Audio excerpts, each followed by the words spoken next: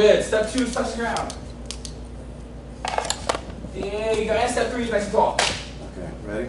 Alright, Jalen, so now I'm going to test you. What was step 1? What Shooter ready. Stand by. Threat. You got a what?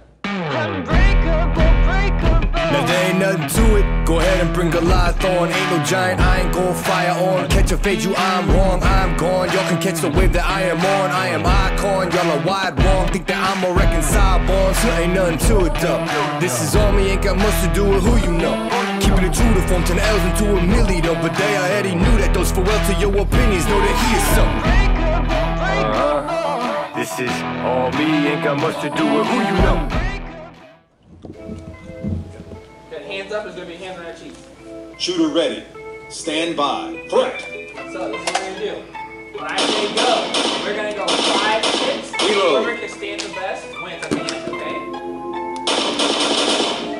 Alright, ready. Alright, Reload. hands up. Kristen, ready? Ready? We got basically 5 kicks and then we got hands together. Ready? Hands up. So what's up, guys? Real quick, get this out before I get back to training. So 44 years, yes, I'm announcing my age. I decided to explore something new, and one of the reasons it took me so long to get into this is just you know, lack of understanding, and to be honest with you, it was a lot of fear. Fear as far as it comes to pertaining to handling, owning a weapon, and being able to use it effectively. You know, to be honest, like I never really understood why people own guns, what they were used for. The only thing, you know, I knew growing up for it is like you see it on TV. You know, people use it, people die. And my parents never really got into it. I had some uncles in the military who did show me a few things and talk about them a little bit. But as far as my immediate home environment, I really never grew up around guns or anything like that. Obviously, you know, moving to the U.S. And on the streets of the U.S., things changed in a drastic way. But still, just from that home base that I had, I didn't have a complete understanding, and that lack of understanding created that fear process in it for me. So, and I'm not alone in this. I think a lot of people do. Like, not to say I'm anti-gun. I just think like if you do have it, you should be able to use it and know it, own it, and use it effectively. You know, I think it's a responsibility. Any weapon that you have, whether it's a stick to a bazooka, you should have not just the basics. You should have advanced knowledge, especially like I said, if it's a weapon that can be used to cause damage, it has to. For me, hand-to-hand combat. You know, I learned striking, have jiu-jitsu, MMA. One of the things that I actually had to do, like, you know, was in a situation, it was actually a home invasion situation, where I ended up having to take somebody down and put them out with a choke. And in that sense, like the training that I had at the time kicked in. You know, there wasn't searching for this or worrying about that. There was no panic. It was automatic, the things and the way that things happen. And that is the way, that same kind of training is what I want to have, or that same kind of feeling. Knowing myself, knowing what I can use, what I can do, I want to have that same feeling with owning a gun. So I actually got did a certification course like a year ago, and with the same guy that you see on camera, I mentioned his name, Troy. He's an awesome coach. And I think what happened too is that I had to find an instructor who was training me not out of fear, but out of knowledge.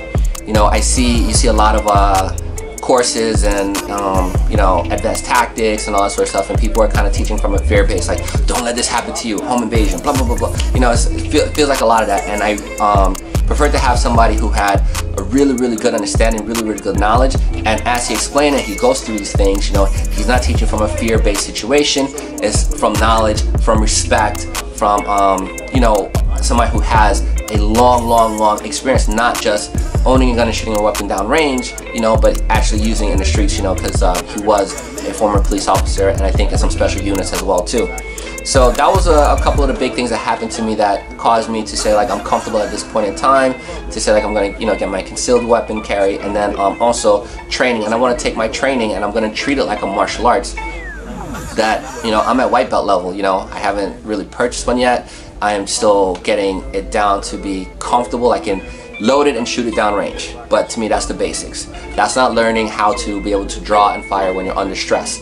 To be able to hit a target longer than, you know, maybe 10 feet away or something like that, like effectively. You know, knowing the differences between, you know, different rounds, different bullets. There's a lot that I still have to get into and that I have to learn. And like I said, for me, it may seem like,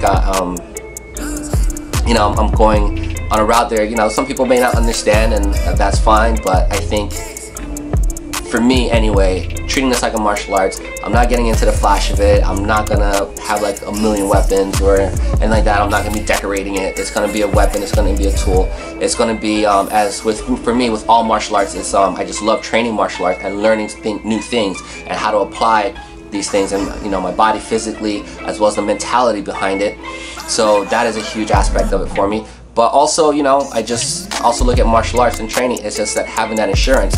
Like I said, if you would have told me when I was younger that I would have to defend myself against somebody kicking in the door less than 10 feet away from me and just rushing in like this guy was coming to attack me, I would have told you that's crazy. There's no way that was going to happen. So, and from 99.999% of the people out there, it's never going to happen to you. And I hope it doesn't. But just in case, you know, do have the insurance. It's mainly the mentality and the emotional stability that I get coming from training, that I know that I can handle these situations, these scenarios. And it's the same thing, like for me to go ahead and purchase a weapon, that I want to have that same mentality, that calmness, that effectiveness, the feeling that I know what I'm doing at all times, and to be effective, you know, effectively deploy it. So it's a new journey for me. It's something completely new, and I still have a healthy fear of it. It's not as much as I used to, but I'm learning to calm that down and to approach this from, you know, a little bit of a more civil discourse. I'm really thankful to the firearms coach, because he's really taking me through this process, and I think I found my coach to take me at least through the first several levels, and it's gonna be a fun time, you know. Side note, just to say also too, that for me, like I said, with any weapon, I want to be proficient at it. I took private lessons with Kali to learn the skills that I needed to actually own, not just own a knife, but if I had to use it, deploy it, you know, not something that looks flashy, not something I can just whip off my hip and scare somebody with. You know, any weapon is a tool, and if you don't know it well, it can be used for destruction. And that is the last thing that I want to have, you know, any weapon on me for, that, you know, I don't have enough knowledge of it and control of it, that it's used for something in the wrong way, or it's deployed the wrong way, and it ends up causing injury when it doesn't really need to be. So that is my, you know, on this journey as far as approaching these techniques and learning these skills and being able to apply them. Hopefully never, but if I do, they're still in my back pocket. And you know, the good thing is, if I go to the grave, I'm never ever having to use this. Good. All hip, all on the hip. They're going down. So technically, they would be going down because they can't stand with a broken hip. Right. That's what the bullet does.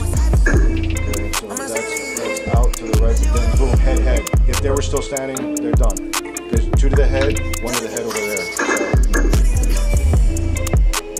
The rip reel picks up the front side only. Got it. That helps you get in the general area. Okay, front side. So what are you looking at? I'm looking at that car door. You're looking at car door. Okay, and now I can see the car door, but you see the front sight? It's like blurry. Yeah. Right. Forget about the rear sight. The front sight's blurry, and the car door is clear. Right. Right? Yeah. Yep. Okay. So that's what they call front sight shooting. Also guys, don't forget to like and subscribe to my channel. I'm going to be putting out more vlogs at a little bit more frequent basis. I think I slowed down to about 2 weeks, but now I'm going to go back to like more of a weekly basis with these vlogs to keep it out there. Versus bam, bam, bam. You know, I'm moving around too much. So this is just to bring awareness to you